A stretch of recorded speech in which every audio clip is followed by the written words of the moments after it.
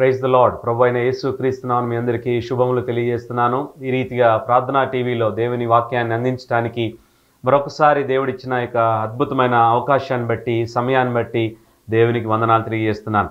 మీరందరూ బాగున్నారా? ఈ రీతిగా మనందరినీ దేవుడు సజీవంగా, ఆరోగ్యంగా, క్షేమంగా ఉంచిన విధానాన్ని బట్టి నిజంగా దేవునికి మహిమ కలుగును గాక. మరి మీ కొరకు మేము ప్రార్థన చేస్తూ ఉన్నాం. చాలామంది ఫోన్ చేసి మీ యొక్క ప్రేయర్ రిక్వెస్ట్ తెలియజేస్తూ ఉన్నారు.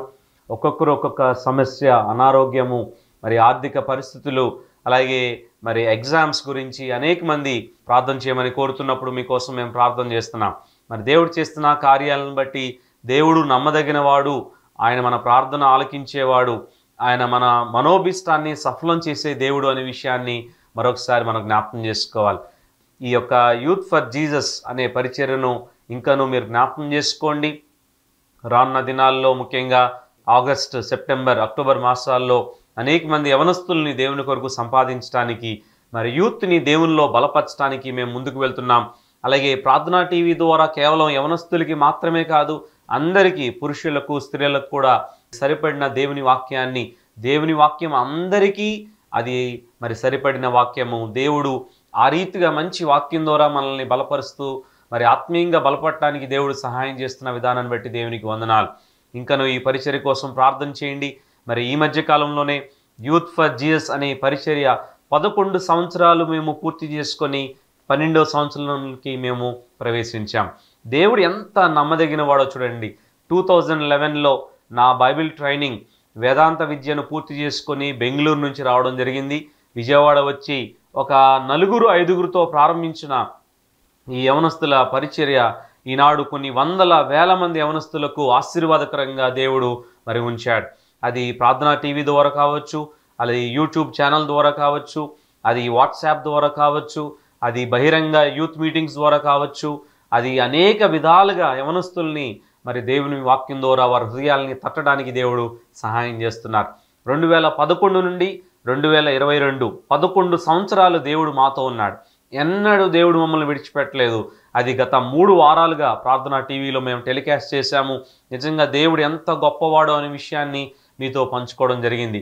కనుక రానున్న సంవత్సరాల్లో, రానున్న మాసాల్లో కూడా నమ్మకమైన పరిచర్య, దేనికి రాజీ పడకుండా, మరి డబ్బు కానీ, ఈ లోకం కానీ, వ్యామోహం కానీ, మరి ఏది దేవుని నుంచి దూరం చేయకుండా, మరి దేవుని శిష్యులు, యేసుక్రీస్తు వారి యొక్క శిష్యులు ఎలా అయితే నమ్మకమైన పరిచర్య చేశారో అదే రీతిగా కొనసాగించడానికి మరి దేవుడు మాకు సహాయం చేయలాగా మా కోసం ప్రార్థన చేయండి.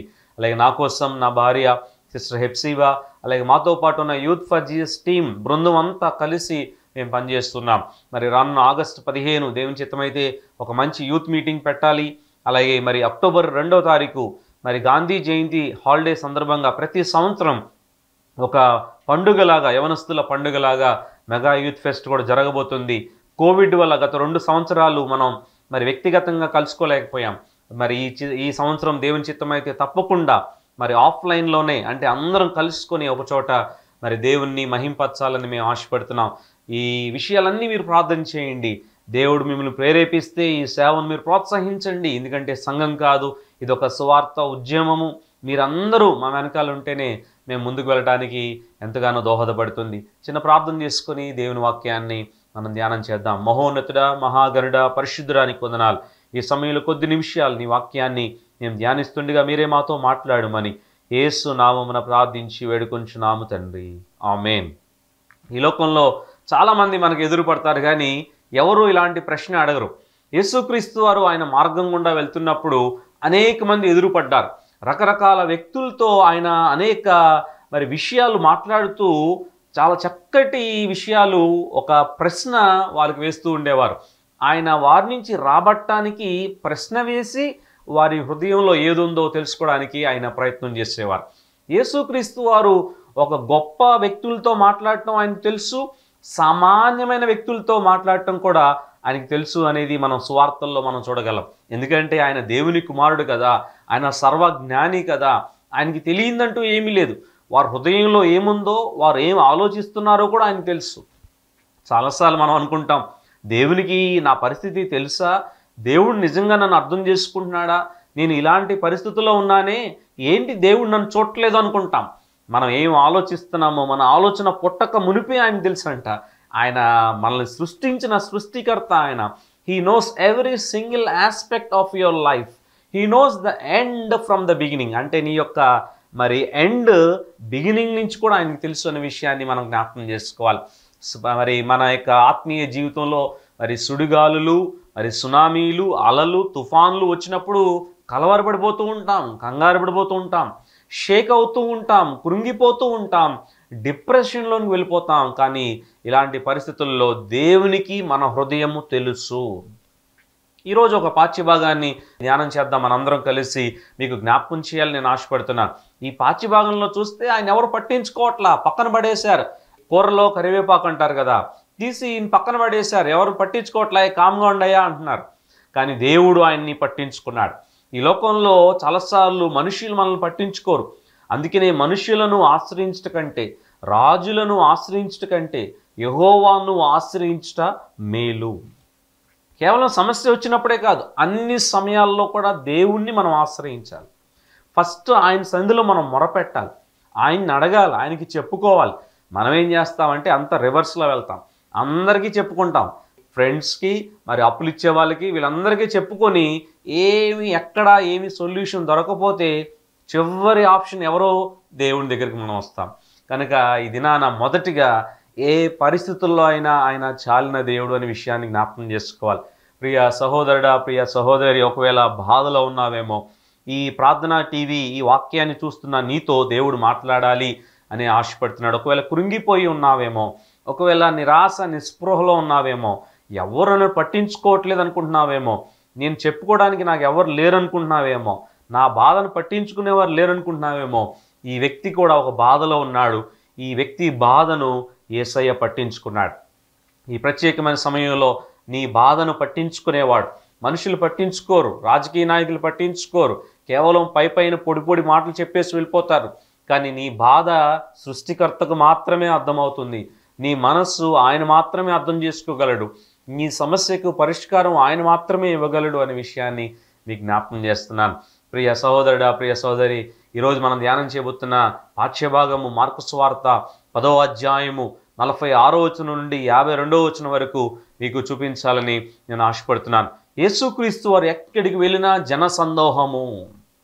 బైబిల్ చరిత్ర చూస్తే ఆయన ఎరికోకు వెళ్ళినా, యెరూషలేంకి వెళ్ళినా, ఆయన బెత్పగే బెతనియా వెళ్ళినా, ఆయన గెత్సెమనే వెళ్ళినా, ఎక్కడికి వెళ్ళినా జనము జనము జనము. కారణం ఏంటంటే యేసు ప్రభువులో శక్తి ఉంది, యేసు ప్రభు మాటలో శక్తి ఉంది, ఆయన చూపులో శక్తి ఉంది, ఆయన ప్రెజెన్స్, ఆయన సన్నిధిలో శక్తి ఉంది అని ప్రజలు గుర్తించారు.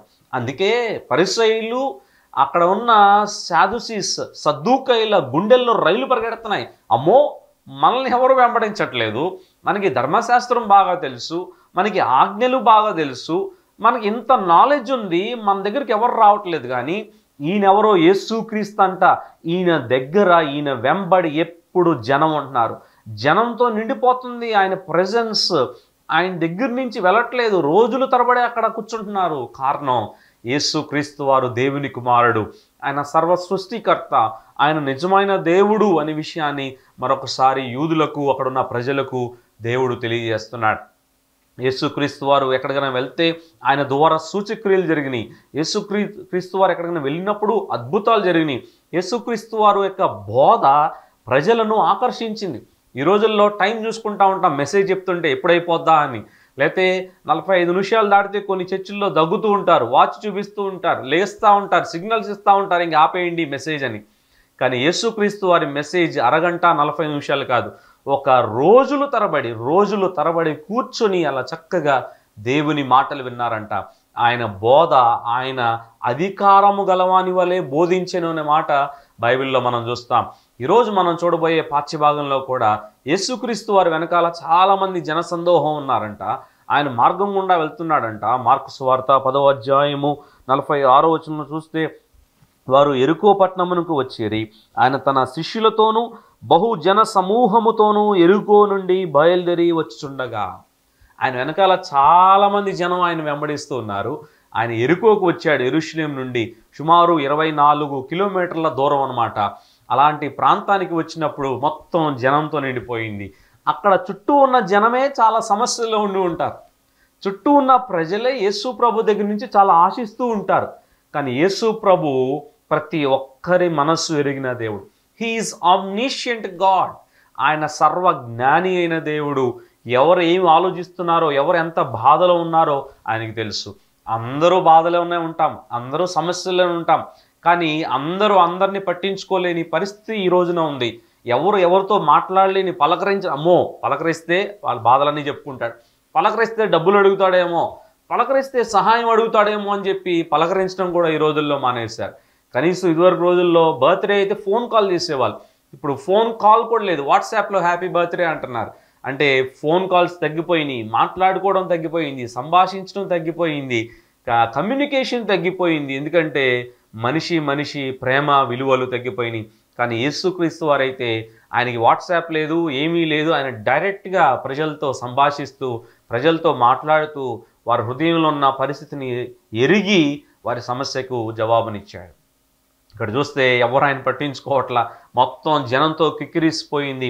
అలాంటి పరిస్థితుల్లో ఇక్కడ రాయబడిన మాట ఏంటంటే చూడండి, మార్కు సువార్త 10వ అధ్యాయము 46వ వచనములో, తీమయి కుమారుడగు బర్తిమయి అను గుడ్డి భిక్షకుడు త్రోవ పక్కను కూర్చుండెను. బర్తిమయి చాలాసార్లు విన్నాం, కానీ ఒక అద్భుతమైన అప్లికేషన్ మనం నేర్చుకోవాల్సిన ఆత్మీయ సత్యం, యేసుక్రీస్తు వారు ఎలా పట్టించుకుంటారు. హీఈస్ ఎ కంపాషనేట్ గాడ్ అనే విషయాన్ని ఈరోజు నేను హైలైట్ చేయాలని నేను ఆశపడుతున్నాను. ఎంత కంపాషన్. చాలామంది జనసందోహం ఉన్నారు, కానీ తీమయి కుమారుడు బర్తిమయి అంట గుడ్డి భిక్షకుడు. నెంబర్ 1 ఈజ్ గుడ్డివాడు, blind man. Number 2 is beggar, భిక్షకుడు. Blind మ్యానే చాలా కష్టం, నడవటం త్రోవ తెలియదు, త్రోవ పక్కన కూర్చున్నాడంట. దారి తెలియక ఏమి చేయాలో, ఎటు వెళ్ళాలో, పాలు పోవాలో అర్థం కాని పరిస్థితి. నెంబర్ 2 బెగ్గర్, డబ్బులు కూడా లేవు, అడుక్కునేవాడు. ఎవరు పట్టించుకుంటారు? గుడ్డోడ్నే చాలాసార్లు మనం పట్టించుకోం. రెండవది భిక్షగాడు, డబ్బులు లేక ఏమీ లేక అడుక్కొని బతికే పరిస్థితి.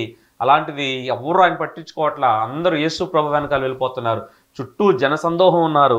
కానీ ఇక్కడ మాట రాయబడింది 47వ వచనంలో, ఆయన ఏం చేస్తున్నాడో చూడండి. ఈయన నజరేయుడైన యేసు అని వాడు విని, దావీదు కుమారుడా యేసు నన్ను కరుణింపమని కేకలు వేయ మొదలుపెట్టాను. ఇక్కడ గుడ్డి భిక్షకుడైన బర్తిమయి ఏం చేస్తున్నాడంటే, యేసు ప్రభు ఎరుకోకు వచ్చాడనే విషయాన్ని విన్నాడు. ప్రజలందరూ చెప్పుకుంటూనే గుడ్డివాడు కదా, చూడలేడు కదా, చూపు లేదు కదా, విన్నాడు. విని కేకలు వేస్తున్నాడంట. మనం ఏమీ చేయలేం, కొన్నిసార్లు ఎవరితో చెప్పుకోలేం, కానీ దేవుని పాదాలు పట్టుకొని గోజాడి నిజంగా ఆయన సన్నిధిలో మొరపెడితే మన కేక ఆయన సన్నిధికి తప్పకుండా చేరతాం. అక్కడ ఎవరు పట్టించుకోవట్లేదు కదా, త్రోవ పక్కన ఉన్నాడు కదా, చుట్టూ జనసమూహం కదా, అక్కడ ఉండి కేక వేశాడు కదా. ఎప్పుడైతే కేక వేశాడో ఆ కేకకు స్పందన వచ్చింది.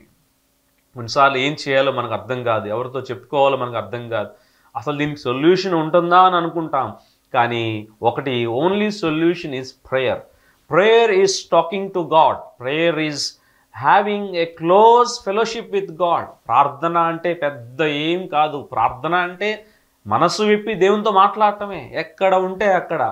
అనేక మంది భక్తులు పాత నిబంధనలో చూస్తే తమ సమస్యల్లో ఏం చేసేవారు? గోనె పట్ట వేసుకొని, బూడిదలో కూర్చొని, చిల్ల పెంకు తీసుకొని, లేకపోతే అంగలారుస్తూ కొన్ని రోజులు తరబడి అలా ఉండేవాళ్ళంట. యెహోవా దేవుడు మా ప్రార్థన వినాలి, ఉపవాసం ఉండేవాళ్ళంట.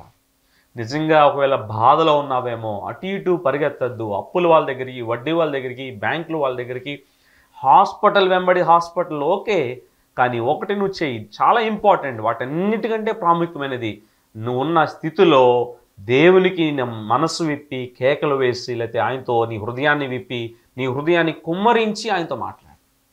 అందుకే ఇక్కడ రాయబడిన మాట ఏంటంటే 48వ వచనం చూడండి, మార్కు 10:48లో, ఊరకుండుమని అనేకులు వానిని గద్దించిరి గాని. ఊరుకోవయ్యా, ఎందుకు అరుస్తావు?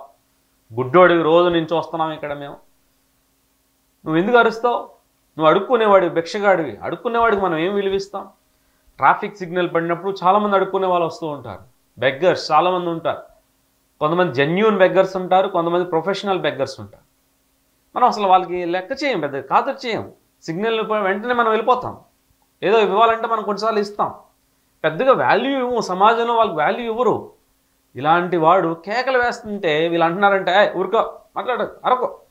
అక్కడున్న సమాజము, అక్కడున్న జన సమూహము, అక్కడున్న ప్రజలు ఆయన్ని లెక్క చేయట్లేదు, ఖాతరు చేయట్లేదు, ఆయన సమస్య పట్టించుకోవట్లేదు, ఆయన బాధ పట్టించుకోవట్లేదు.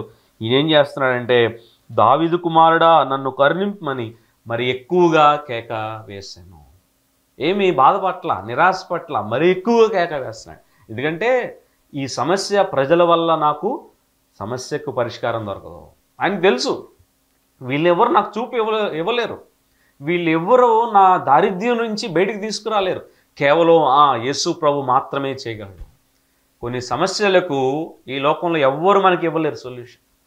అది లాయర్స్ అయినా లేకపోతే జడ్జిలైనా ఎవరు ఆ సమస్యకు, రాజకీయ నాయకులైనా ప్రధానమంత్రి అయినా ఎవరు దానికి ఇవ్వలేరు సొల్యూషన్. కొన్ని సమస్యలు బండలాంటి సమస్యలు కేవలము సృష్టికర్త అయిన గొప్ప దేవుడైన ఆయన మాత్రమే ఇవ్వగలడు.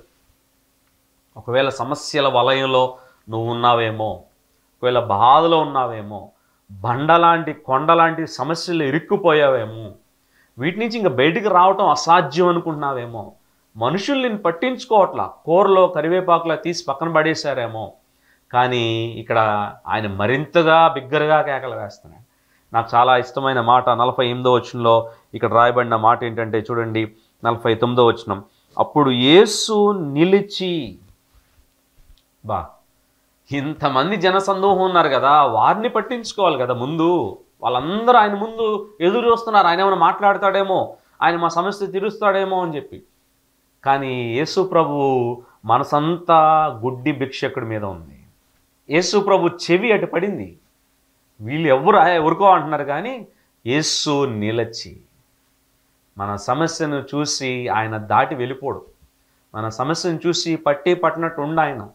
మన సమస్యలో నీ తిప్పలు నువ్వు పడు అండవు. మనుషులు అనేది అదే కదా, నీ తిప్పలు నువ్వు పడు, నా సమస్యలు నాకు ఉన్నాయి, మళ్ళీ నీ సమస్యలు నేనేం చేయను. ఊరికే వింటారు, ఓదార్పు చేసి వెళ్ళిపోతారు. కానీ యేసు ప్రభు అలా వినేసి అట్లా నిలిచిపోయాడు. యేసు నిలిచి. మనం చూస్తాము, ఒకవేళ జగన్మోహన్ రెడ్డి గారు పాదయాత్రలో వెళ్తున్నప్పుడు, ఆయన వెళ్ళిపోతున్నప్పుడు జనం బాగా జనం ఉన్నారు. సడన్గా మనం ఏదైనా ఇవ్వాలనుకోండి, అర్జీ ఇవ్వాలనుకోండి, పిటిషన్ ఇవ్వాలనుకోండి, మన దగ్గర ఆగిపోయారు అనుకోండి, మన దగ్గర విన్నారనుకోండి, మనకి ఎలా ఉంటుంది? చాలా ఆశ్చర్యంగాను చాలా ఆనందంగా ఉంటుంది. అసలు నేను నా దగ్గరికి వస్తారనుకోలేదు, నేను ఆయన దగ్గరికి వెళ్ళటమే కష్టం అనుకున్నాను. ఎంతమంది జనంలో ఆయన ఆగిపోయాడు, వచ్చి నా దగ్గర అర్జీ తీసుకున్నాడు, ఫోటో సెల్ఫీ దిగాను నేను. ఒక జగన్మోహన్ రెడ్డో, నరేంద్ర మోడీయో, లేకపోతే మీరు చెప్పుకునే పవన్ కళ్యాణో, లేకపోతే ఈ లోకపరమైన యాక్టర్స్, ఫేమస్ పీపుల్ కాదు. సృష్టికర్త, సర్వాధిపతి, సర్వాధికారి, సర్వోన్నతుడు, సర్వశక్తిమంతుడైన, ఇవన్నీ కలుగు చేసిన గొప్ప దేవుని కుమారుడైన యేసు క్రీస్తు వారు ఆ సమస్య చూసి ఊరంతా పక్కన పెట్టేసిన యేసుక్రీస్తు వారు మాత్రం అక్కడ నిలిచి అంటున్నారు. ఏమంటున్నారు చూడండి, నిలిచి వానిని పిలువుడని చెప్పగా వారా గుడ్డివాణిని పిలిచి. ఎంతమంది ఉన్నా వీళ్ళెవరిని పట్టించుకోవట్లా యేసుప్రభు వారు ఎప్పుడు బాధలో ఉన్నవారు. ఆయన విలవిల్లాడిపోతాడు. తన బిడ్డలు, తన కుమారులు, కుమార్తెలు బాధలో ఉంటే ఆయన కూడా బాధపడతాడు. ఎందుకంటే ఆయన కుమారులమేగా మనం, ఆయన కుమార్తెలే కదా. ఒకవేళ మన పిల్లలు బాధపడ్డారనుకోండి, మనం హ్యాపీగా ఉంటామా? మంచిగా బాధపడుతున్నాడులే అని. మనం చాలా బాధపడతాం. అయ్యో ఏంటి నా పిల్లలు ఎంత బాధపడుతున్నారు, వాళ్ళకి ఏం కావాలో, వాళ్ళకి ఫీజులు కట్టాలా, వాళ్ళ బుక్స్ లేవా, లేకపోతే వాళ్ళకి ఏంటి, వాళ్ళ ఎగ్జామ్స్లో రాణించలేకపోతున్నారా, మంచి కోచింగ్ ఇప్పించాలా, వాళ్ళు బాధపడితే మనం తట్టుకోలేం. అట్ ద సేమ్ టైం యేసుక్రీస్తు వారు కూడా మనమంటే ఆయనకి ప్రాణం. మనల్ని ఆయన పోలికలో చేశాడు, ఆయన రూపంలో చేశాడు, రక్షించుకున్నాడు. మనం ఆయన కోసం జీవిస్తున్నాం. మనం బాధలో ఉంటే ఆయన మనతో పాటు ఆయన కూడా ఎంతో బాధపడతాడు. సో నువ్వు ఒక్కడివే బాధపడుతున్నావు, నేను ఒక్కదాన్నే బాధపడుతున్నాను అని అనుకోవద్దు. నీతో పాటు ఆయన కూడా ఎంతో బాధపడుతున్నాడు. ఒకవేళ ఆయన చిత్తంలో కాబోతే ఆయన సమాధానం ఇవ్వడేమో, కానీ నిజమైన జెన్యూన్ ప్రేయర్ రిక్వెస్ట్ అయితే తప్పకుండా ఆయన జవాబు ఇచ్చే దేవుడు అనే విషయాన్ని జ్ఞాపకం చేసుకోవాలి. ఆయన నిలిచిపోయాడు, ఆయన పిలుస్తున్నాడు, దగ్గరికి రండి, దగ్గరికి రమ్మని చెప్పండి, ఊరుకోండి అని ఆయన్ని ఓదార్చి దగ్గరికి పిలుస్తున్నాడు. వాళ్ళు ఏం చేశారు చూడండి, 2 డిఫరెంట్ డైమెన్షన్స్. ఊరుకో అంటున్నారు వీళ్ళేమో, కేకలు వేయకు కాముగా ఉండి అంటున్నారు. యేసు ప్రభు మాత్రం నిలిచిపోయాడు, దగ్గరికి రమ్మని పిలుస్తున్నాడు. అంత మాత్రమే కాదు, ఒక మాట అంటున్నాడు చూడండి. యేసుక్రీస్తు వారు మార్క్స్ వార్త 10వ అధ్యాయం 49వ వచనంలో, ధైర్యము తెచ్చుకొనుము, ఆయన నిన్ను పిలుచున్నాడు. Be strong in the lord. ఆయన దేవుడు పిలుస్తున్నాడు నిన్ను, యేసుక్రీస్తు వారు పిలుస్తున్నాడు నిన్ను అని చెప్పి ఆయన దగ్గర తీసుకొచ్చారు. 50వ వచనం, అంతటా వాడు బట్టను పారవేసి దిగ్గున లేచి యేసునొద్దకు వచ్చాను. యేసు ప్రభువే నన్ను పిలుస్తున్నాడు. ఎంతమంది జనం నన్ను పక్కన పడేశారు, ఊరుకో అంటున్నారు, గుడ్డోడిని అడుక్కునేవాడిని అని చెప్పి పక్కన పడేశారు. కానీ యేసు ప్రభు లేస్తున్నాడు, పిలుస్తున్నాడని చెప్పగానే ఆ బట్టను పారవేసి దిగ్గున లేచి యేసు ప్రభు దగ్గరికి వచ్చాడంట. నాకు చాలా ఇష్టమైన మాట ఈరోజు నేను హైలైట్ చేయాలనుకున్న మరొక విషయం, 51వ వచనంలో యేసుక్రీస్తు వారు అడుగుతున్న ప్రశ్న. ఎవరు అడగరో ఈ ప్రశ్న అడిగితే అమ్మో మనకేం సమస్య వస్తుందో అనుకుంటాం. యేసుక్రీస్తు వారు ఆయనకు ఒక ప్రశ్న వేస్తున్నారు. ఏమంటున్నారు చూడండి, 51వ వచనం చూడండి, మార్కు 10:51, నేను నీకేమి చేయగోరుచున్నావు? What shall I do for you? What can I do for you? నేను నీకు ఏమి చేయగోరుచున్నావు, ఏం చేయాలని కోరుకుంటున్నావు? చూడండి, అసలు ఆయనకి ఏం చెప్పాలో కూడా అర్థమయ్యి ఉండదు. అంటే తబ్బిబ్బైపోతున్నాడేమో, ఆనందంలో ఉప్పొంగిపోతున్నాడేమో. మన బాధలో చూడటం మాత్రమే కాదు, ఆయన బాధ చూశాడు. యేసుక్రీస్తు వారు బాధ చూశాడు, ఆయన బాధ కేక విన్నాడు. యేసుప్రభు వారు నిలిచిపోయాడు, యేసుప్రభు వారు గుడ్డివాడిని పిలిచాడు, యేసుప్రభు వారు అడుగుతున్నాడు కూడా. అన్నీ జరుగుతున్నాయి. ఆయన విన్నాడు, ఉన్నాడు. రాజకీయ నాయకులు ఇప్పుడు చెప్తున్నారు కదా, నేను ఉన్నాను, నేను విన్నాను అంటున్నాడు మన సీఎం గారు. ఉన్నాను, విన్నాను మాత్రమే కాదు, ఆయన నిలిచిపోయాడు. ఆయన తిరిగి అడుగుతున్నాడు, నీకేం చేయమంటావు? What shall I do for you? What can I do for you? ఎవరు అడుగుతారు ఈ రోజుల్లో? ఏం అడిగితే ఏం సమస్యలు వస్తాయా, మళ్ళీ ఏమన్నా ఇవ్వాలేమని భయం వేస్తుంది. యేసు ప్రభువారు ఆయన సృష్టికర్త, ఆయన చేసిన వాడు ఆయన. నేను నీకు ఏమి చేయగోర్చున్నావు? యేసయ్య మిమ్మల్ని అడుగుతున్నాడు. నిజమైన జెన్యూన్, నిజంగా బాధ ఉంటే మీకు ఏం చేయాలని మీరు ఆశపడుతున్నారు? ఆయన చేసేవాడు కాబట్టి, చేసే సామర్థ్యం ఉంది కాబట్టి ఆయన అడుగుతున్నాడు, ఊరికే అడగట్లా. కొంతమంది ఊరికే అడుగుతుంటారు, ఉట్టుట్టి కవర్లు చెప్తూ ఉంటారు. ఏం చేయాలనుకుంటున్నారండి, మీకు ఏం కావాలని అంటారు. ఇస్తారా అడిగితే? ఊరికే అడుగుతారంతే. యేసు ప్రభు ఊరికే టైం పాస్గా అడగట్లా, నిజంగా అడుగుతున్నాడు ఆయన. నేను నీకేమి చేయగోర్చున్నావు? ఎంత అంటే మన సమస్యను అర్థం చేసుకోవడం మాత్రమే కాదు, పట్టించుకొని పరిష్కారం చూపించేవాడు మాత్రమే ఆయన, మాత్రమే సృష్టికర్త అయిన దేవుడు. ప్రియ సహోదరుడా, ప్రియ సహోదరి, ప్రార్థనా టీవీ ఈ కార్యక్రమం ద్వారా దేవుడు నిన్ను బలపరచాలని, ఆదరించాలని, ధైర్యపరచాలని, పురికొల్పాలని, తట్టి లేపాలని, తిరిగి ఆయన కొరకు నువ్వు సాక్షిగా జీవించాలని ఆయన ఆశపడుతున్నాడు. శ్రమ దినమున కృంగిన వాడు చేతకాని వాడగును అంటున్నాడు 24:10 సామెతలు. ఒకవేళ శ్రమ వచ్చినప్పుడే నువ్వు దేవుని కోసం నిలబడాలి. శ్రమ వచ్చినప్పుడు కృంగిపోతే నిజమైన ఆత్మీయ జీవితం కాదది. అందరికీ రావు శ్రమలు. ఎవరైతే తట్టుకోగలరో వారికే వస్తాయి. ఎవరైతే సమస్యల్లో దేవుని కోసం నిలబడతారో వారికే వస్తాయి. ఒకవేళ సమస్యల్లో నిలబడుతున్నావా, చేతకాని వాళ్ళలాగా కృంగిపోయి వెనక్కి వెళ్ళిపోతున్నావా? ప్రియ సహోదరుడా, సహోదరి, ఈ గుడ్డి భిక్షకుడు ఎంత అణిచివేశారు ఆయన్ని, పక్కన పెట్టేశారు. ఊరుకోవయ్యా అంటున్నారు. బిగ్గరగా కేకలు వేశాడు. యేసు ప్రభు నిలిచిపోయేలాగా కేక వేశాడు. యేసు ప్రభు పిలిస్తే దగ్గరికి వచ్చాడు. యేసు ప్రభు వారు అంటున్నారు, నేను నీకేమీ చేయగోర్చున్నావు? వెంటనే ఆ గుడ్డివాడు అంటున్నాడు, బోధకుడా నాకు దృష్టి కలుగు చేయమని ఆయనతో అనేను. వెంటనే మరి చాలా ఇష్టమైన ఆశ ఏంటంటే దృష్టి. తన కోరిక అంతా అదే కదా, చూపు ఉంటే చాలు. మనకేంటంటే చూపు ఉండి మనందరికీ విలువ తెలియట్లా. చూపు లేని వాడిని అడగండి ఆ యొక్క విలువ ఎంతో. వెంటనే ఆ యొక్క కోరిక అడుగుతున్నాడు, తన హృదయ వాంఛ అడుగుతున్నాడు. యేసుక్రీస్తు వారు 52వ వచనంలో అంటున్నారు, అందుకు యేసు, నీవు వెళ్ళుము, నీ విశ్వాసము నిన్ను స్వస్థపరిచినని చెప్పి. నీ విశ్వాసము నిన్ను స్వస్థపరచు. నీకు చాలా విశ్వాసం ఉంది నా పట్ల. యేసుక్రీస్తు వారు మనలో చూసేది ఏంటంటే విశ్వాసం చూస్తాడు ఆయన. కొంతమంది ప్రార్థన చేస్తారు, విశ్వాసం ఏం ఉండదు, ఊరికే ప్రార్థన చేస్తారు. జరుగుద్దా? ప్రార్థనలో కూడా అనుమానం, ప్రార్థనలో కూడా చాలా నిస్సందేహంగా ప్రార్థన చేస్తారు. అందుకే అంటాడు మార్కు 11:24లో, మీరు అందుచేత ప్రార్థన చేయనప్పుడు మీరు అడుగుచున్న వాటినెల్లను పొంది ఉన్నామని నమ్మండి. మీరు నిజంగా విశ్వాసంలో ప్రార్థన చేస్తే ఈ కొండ వెళ్ళి సముద్రంలో పడమంటే పడుతుంది అది. అంటే లిటరల్గా జరుగుతుందని కాదు, అలాంటి విశ్వాసం మీకు ఉండాలి. శిష్యులారా, నా వెనకాల తిరుగుతున్నారు మీరు 3.5 సంవత్సరాల నుంచి, మీకు ఆ మాత్రం విశ్వాసం లేదా? అల్ప విశ్వాసులారా అంటాడు. విశ్వాసం లేని మూర్ఖతరం వారులారా అంటాడు. ఇన్ని కార్యాలు చేసినా చాలాసార్లు ఆ దేవుడు చేస్తాడా? ఈ బాధ నుంచి గట్టెక్కుతానా? నేను ఈ సమస్యలు పోతాయా? ఇంట్లో అసమాధానం పోతుందా? ఈ ఆర్థిక పరిస్థితి నుంచి నేను గట్టెక్కుతానా? అసలు నేను జాబ్ సంపాదించుకుంటానా? అసలు నేను ఆత్మీయ జీవితంలో స్థిరంగా నిలబడగలనా? అందుకే రాయబడిన మాట హెబ్రీయుల రాసిన పత్రిక 12:1-2లో, విశ్వాసమునకు కర్తయు దాన్ని కొనసాగించు వాడైన యేసు వైపు చూచుచు. యేసు వైపు చూస్తూ వెళ్ళాలి. విశ్వాస పరుగు పందెం ఇది. నువ్వు పరిగెడితే పడిపోతావు. అంతే కదా. పేతురు యేసుక్రీస్తు వారిని చూస్తూ నడిచాడు, బాగానే నడిచాడు. ఎప్పుడైతే గాలిని చూశాడో భయపడ్డాడు.